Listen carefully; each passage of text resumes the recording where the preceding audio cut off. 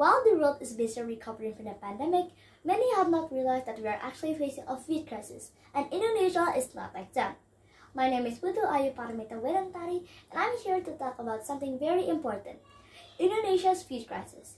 Is it as a hoax or is it real? The challenges of poverty, malnutrition, and climate change have worsened due to the COVID-19 pandemic.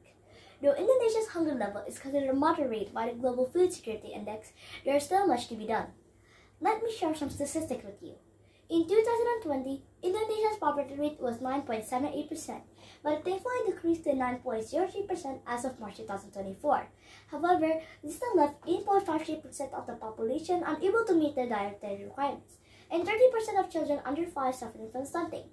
As a student council member myself, I've seen firsthand how small acts of kindness can make a huge difference. Last year, my school organized an event called Market Day Fundraising, where we raised funds to donate.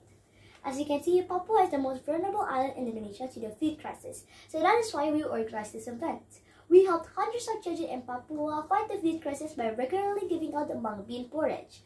These are the beautiful pictures.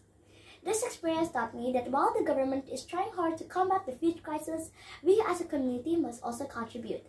Whether it's through donations, spreading awareness, or supporting local farmers, every action counts. In conclusion, Indonesia's food crisis is real, but it's not something that we cannot overcome. With community involvement, technological efforts, and educating others about the crisis, we can work together and strive for a hunger-free Indonesia. Because united, we are stronger. Thank you.